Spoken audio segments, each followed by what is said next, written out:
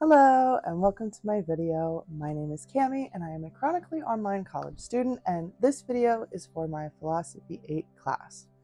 In this course, we're going to explore the origins, the histories, and the significant ideas of the world's major religions, and I think that's really exciting. This YouTube video is my alternative assignment for Module 1, where we discuss different approaches to the study of religions and the significance of this study. Before I go any further though, I just want to let you know that I will have all of my sources listed in the description box below if you want to do your own research. Alright, let's get into it. Before I can talk about my connection with the text in the videos, I need to lay down a strong foundation for anyone watching this who may need to know more about the material. Dr. Glorian opened our module this week assuring us that this class is an academic philosophy class about religion and not a religion class. But what even is religion? Well, as we'll discuss later, there are many interpretations and definitions of religion, but most simply, it's a multi-layered series of teachings and practices that people can interact with in many different ways. But why? Why are there so many different interpretations of the various religions? Well, Dr. Glorian explains that some views are just opinions based on our perspectives and biases, but other differences come from the difference in levels of maturity. In a developmental model, religion can mean different things to people who are at different levels of development. This model can be helpful because it allows a person to make sense of the different ways the same scriptures may be taught and still be able to find a takeaway at the end. Parallel to this developmental model, we have a leveled approach to studying religions: pre-rational, rational, and post-rational. There's also a descriptive and a critical approach, but we'll touch more on that later. A pre-rational approach to religion is the notion that believing or participating in religion is juvenile and silly, and once you mature, you're going to see that and you're going to move past it. A rational approach means to use your own mind to think about teaching and discover the meanings within. This person studies and interprets the scriptures, and a post-rational approach means going beyond the mind. Post-rational thinkers are going to move past studying and interpreting the scriptures and instead begin experiencing the truths of their studies. The most important takeaway from this section was what Dr. Glorian said, quote, "From a philosophical point of view, we can question everything." And this resonates with me because I've always self-identified as curious and I want to be a lifelong learner. And so when reading this, I wrote in my notes, quote, "This basically describes me." It also brings to mind the thought of young children who are trying to find where they fit in their world, and they ask a million questions. What's that? Where'd it come from? Why? To the point of annoyance. I was one of the "but why" kids, and honestly I still am as an adult. When my boyfriend's 8-year-old nephew starts asking questions, many of which I don't have a good answer for, I help him dig in and search for answers and ask follow-up questions with him, and we explore. And you would not believe the amount of cool dinosaur facts I know now because of that 8-year-old, but I can share those at some other time. What I'm trying to say is that asking questions is crucial to developing a deeper understanding of anything. Humans, we're curious by nature, and we yearn for answers about our origins and the inevitabilities of our existence. And this is possibly one reason why so many different religions ask the same questions about the purpose of our lives, how to win the battle of good and evil, and what it means to be human. Why are we here? Now that the foundation is established, it's time to start searching for some more answers and maybe even finding some more questions to ask along the way. So, if a post-rational approach involves experiencing the truths of Scripture, it's understandable then why it's the approach that's found mostly in mystical worldviews. But wait, what do I mean when I say mystical? Well, I don't mean mystical in a fantasy Lord of the Rings, sword fights and magic kind of way, but rather in the way of religious scholars who have made a choice and committed to following a religious path. Mysticism is the part of religion that focuses less on theory or dogma and more on specific practices and disciplines, which can allow a transformational experience. I'm going to talk more about this later when I talk about realities and leveled thinking. There are different levels of both experience and interpretation, and that's why it's important for me and for all of us to remember as we traverse this unknown territory to ask, if we find ourselves having an emotional response, to ask ourselves, what is going on? Where is this emotion coming from? And what level of thinking am I engaging in that's eliciting this response?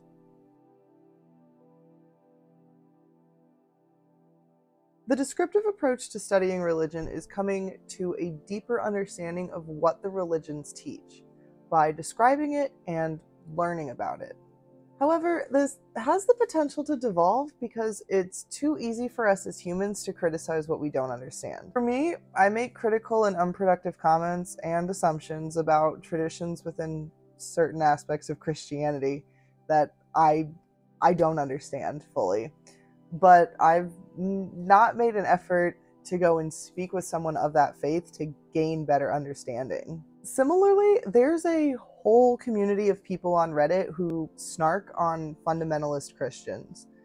They exist inside this echo chamber and, to my knowledge, do not engage with the fundy influencers that they criticize. And while you can't tell from the screenshot I inserted, I am a member of this Reddit community, though I am a much more passive consumer and I very rarely engage in the discourse, but I have noticed a shift in my views regarding these figures and my assumptions of their beliefs based only on the information within this subreddit. Dr. Glorian reminds us that while there is a place for criticism, it needs to be intelligent if it's going to be meaningful.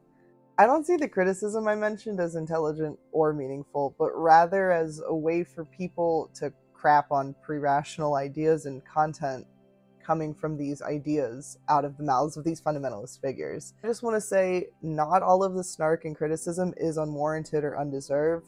There have been plenty of instances of these individual influencers acting bigoted, racist, transphobic, anti-Semitic, homophobic, and misogynistic.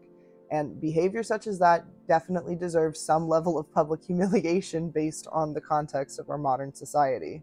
But I don't think it justifies the most common comments that I usually see on any of these posts about the typically female fundy influencers. These comments are along the lines of, why doesn't she just leave?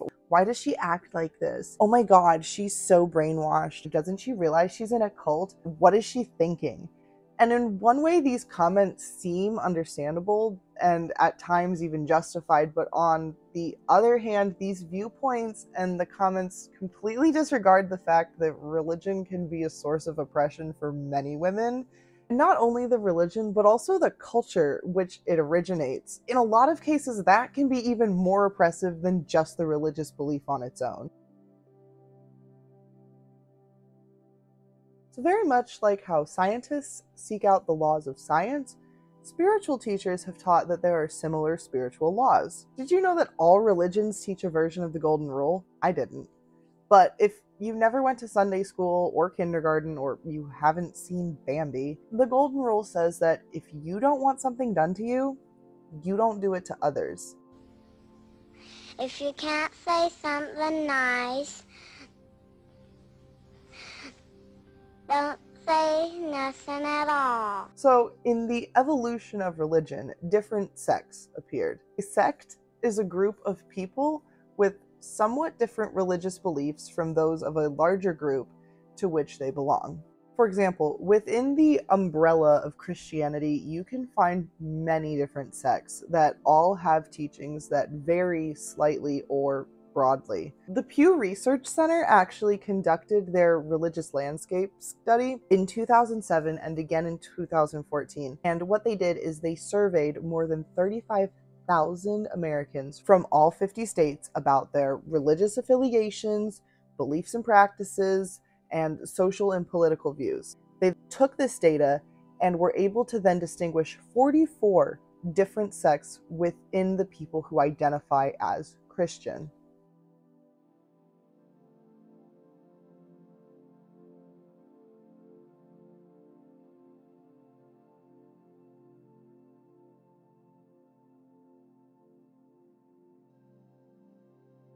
Wild. Sorry if that example got a little bit off of the central point. Let me refocus. So in religious evolution, these newly developed sects all of a sudden were placing a stronger emphasis on their feelings over their intellect. With this came the shattering of a shared religious view of reality that had existed for hundreds of thousands of years. Despite this shattering of a shared perspective, however, one group continued to be ignored in pretty significant ways. Women. Now, for women, we know that oppression in patriarchal spaces is nothing new, and all people generally understand that all historical religions began in a time when the world was focused solely on men. But thanks to the field of women's studies, we're seeing enormous contributions in regard to women finally being acknowledged and accepted more into religious spaces as leaders. This is important because perspective is important. And by putting different theories together, we can take more steps towards discovering the truth. I'm also taking a gender and women's studies course this semester, and while I'm reading the material for both of these courses, I'm finding so many connections, such as the intersectionality of faith, gender, race, and cultural upbringing, and how we can see examples of feminist thinking in the way that women are making the changes that are happening right now.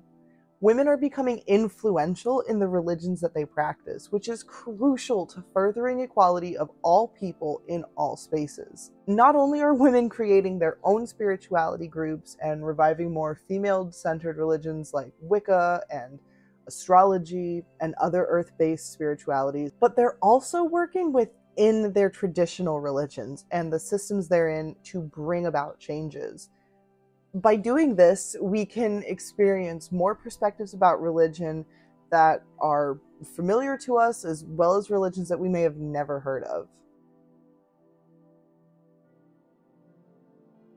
Now, this next section of my video is going to seem more like a typical commentary YouTube video, the type that I primarily engage with in terms of the formatting, but be advised, I am not an experienced YouTuber, and yeah, so please try not to roast me too hard for my lack of editing prowess. I'm doing my best.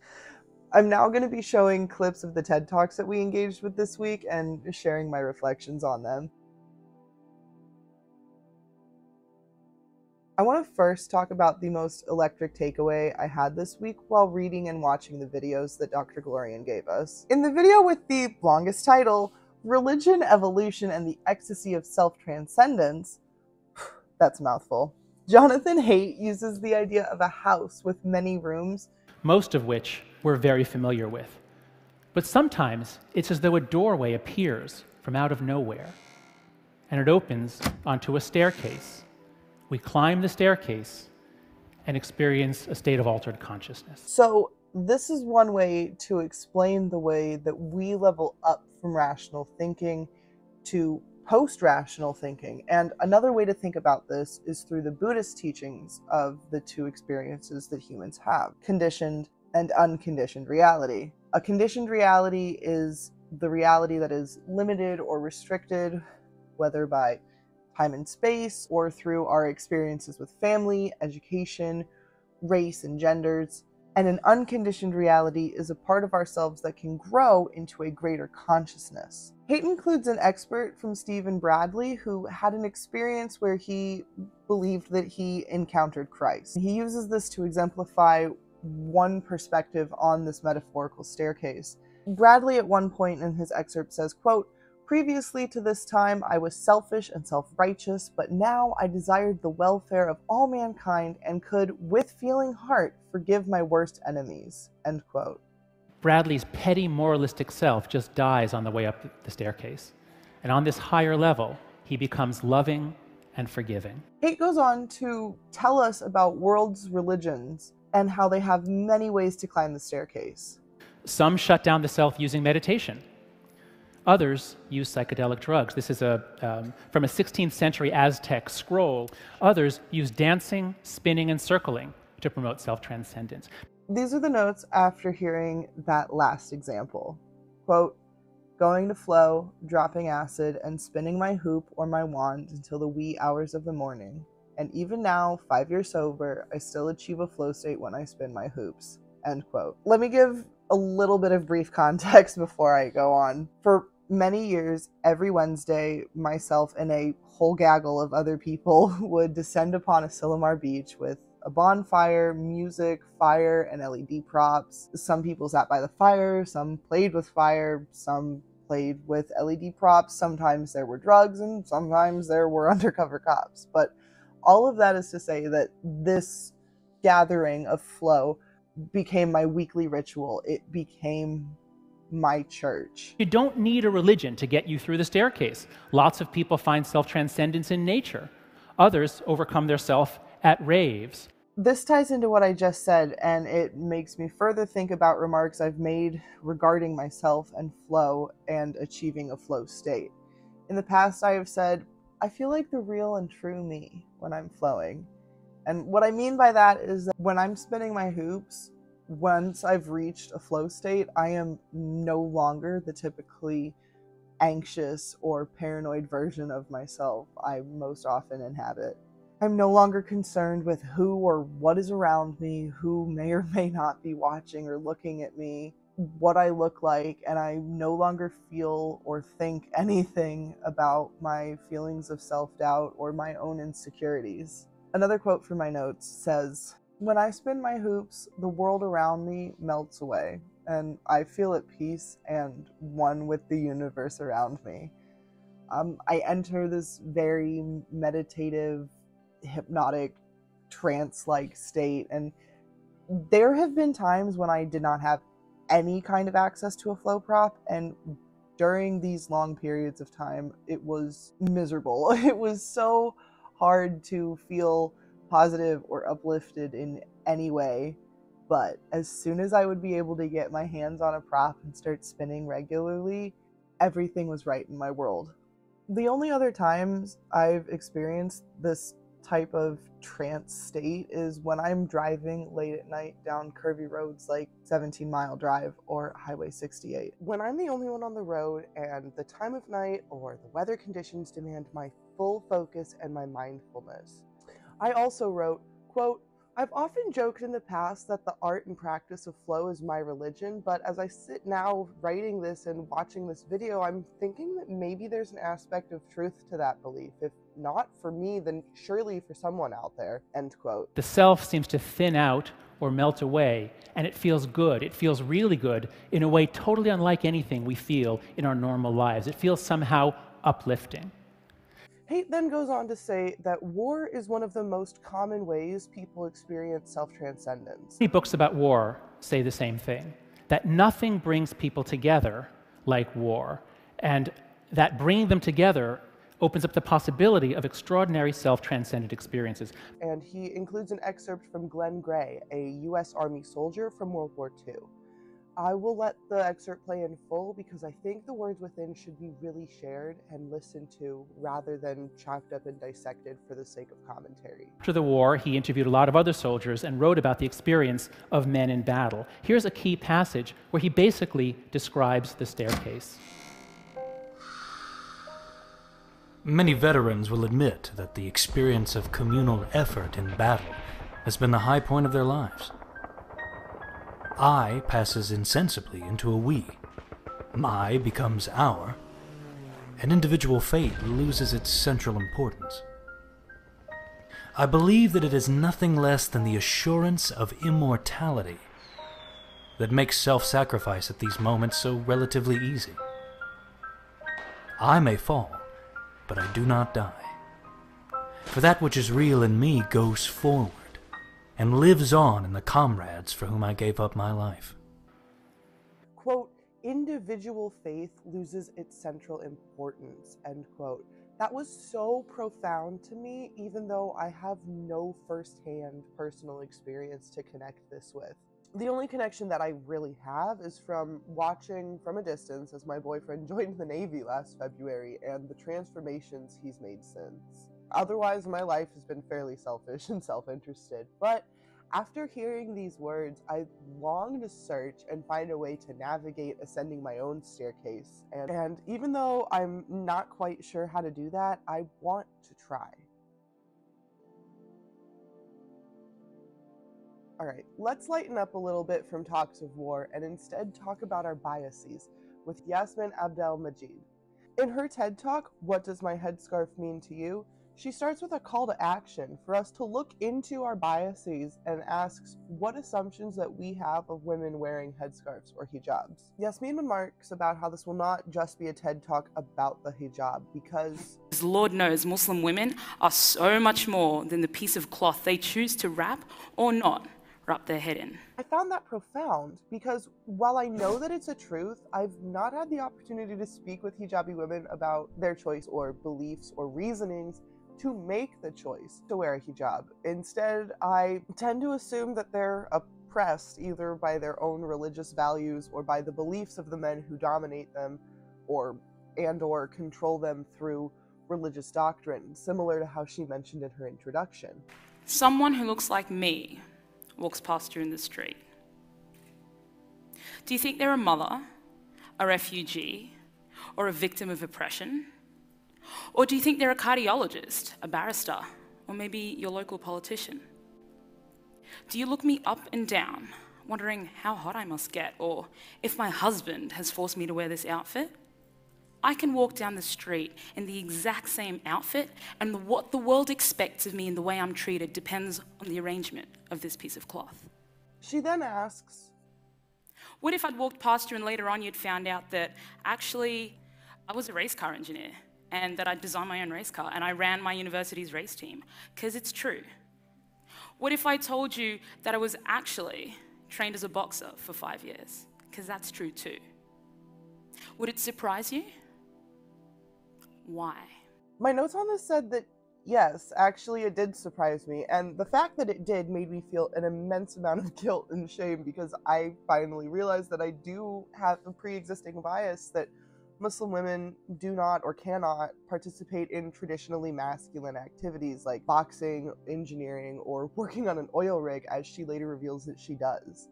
But why do I have that bias? Why is it that when I see a woman wearing a headscarf or a hijab in public, I feel pity for them, assuming that they have to wear the hijab, when logically, I know that at least where I live in the United States and in Canada, wearing a headscarf or a hijab is a choice that the woman freely makes. I'm going to use these questions to help guide myself to more understanding. Rather than just biasedly assuming, I'm going to make an effort to go out there and seek out somebody who lives with this experience and ask them questions. My main takeaway from this video was that no matter the clothes I wear or the metaphorical hats I put on in our society, I'm still the same person at my core. This is me, right?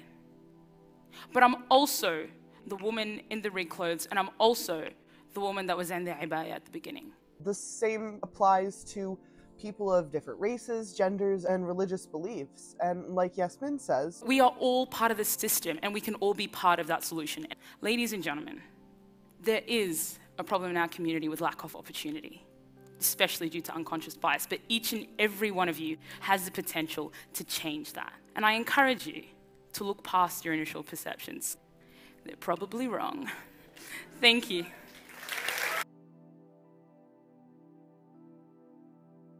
Okay, we are finally reaching the end. I had the most takeaways from this video, but I will try my best to compile only the most important of them. Karen Armstrong's 2008 TED Talk is titled A Charter for Compassion, and it was filmed right here in Monterey, which, fun fact, is where the very first TED Talk conference was held. Anyway, the first question I had while watching this arose when Armstrong mentioned that in the UK, unlike the US, religion's very unpopular. This led me to ask, why? And so I asked, and according to an article by The Guardian in 2019, 52% of the public surveyed said that they don't belong to any religion, and studies indicate that this may be a generational trend as, quote, people tend to be less religious than their parents, end quote. She then goes on to say, in the Quran, religious opinion, religious orthodoxy is dismissed as zanna, self-indulgent guesswork about matters that nobody can be certain of one way or the other, but which makes people quarrelsome and stupidly sectarian.